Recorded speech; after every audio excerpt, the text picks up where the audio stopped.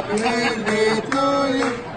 Happy birthday, Panchito. Happy birthday to you. Bravo. Happy birthday,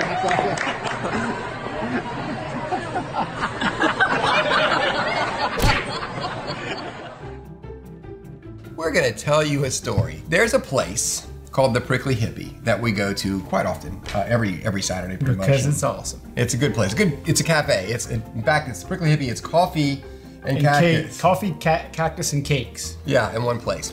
So we show up, and it's like a handful of us. But the important part is Anthony. Anthony's walking ahead of me, and when he goes in, he goes to do this little suave turn, and his backpack knocks him off as he steps off the corner of the floor mat.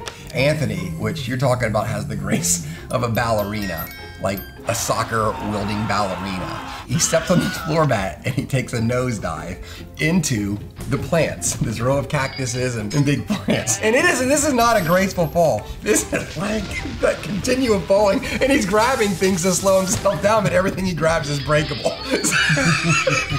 So Anthony goes in, and he looks like an Olympic diver from my point of view, just making a perfect dive into these plants. So he just kept falling. And of course, it's getting the attention of everybody in this otherwise quiet. You know, he finally stops and the dust settles, and he stands up real quickly. And then you can see it in his eyes that he didn't hurt himself. He just hurt his pride.